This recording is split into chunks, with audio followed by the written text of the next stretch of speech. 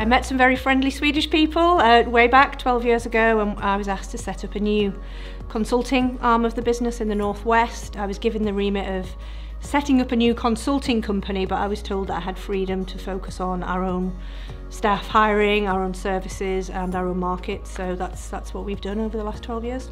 We are a user experience design consultancy, so we help clients to build better products and services, very much with an inclusive model in mind, so we try and build things in a very accessible way.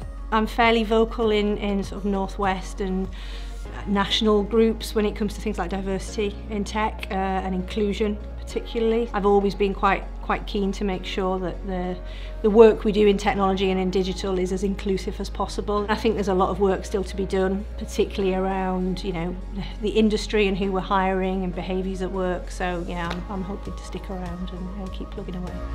My previous job in the Royal Navy, I was an electronics engineer. So I worked on things like radars and sonars and communications. When I left there, a lot of the waterside industries around here for ships and things have closed down, so I decided to go into IT. I work in Co-op at the moment now as a platform engineer on their membership side, and the job I do is I provision infrastructure in the cloud and provide IT solutions for them.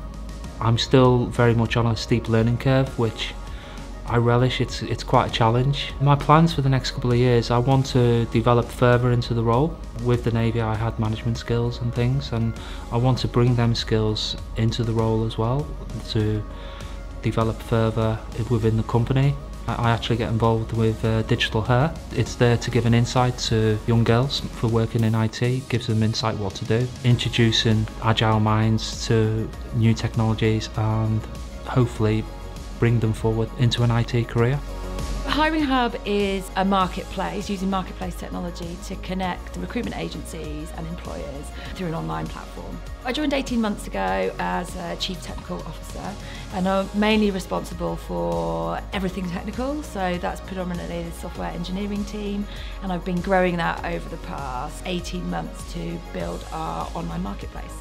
Hoping I've made it onto the shortlist because of all the work that I've been doing, not only just within Hiring Hub, but also trying to put myself out there a little bit in the community and be a little bit of an advocate for women in tech, or just general diversity. I think that having more diverse teams make much better product teams, and we can build much better products. But I think it's important to have female role models out there that people can see that you can be successful in a tech role, and that this industry is becoming much more diverse.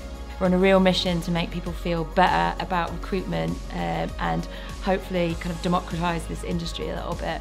So I'm really excited to be part of that.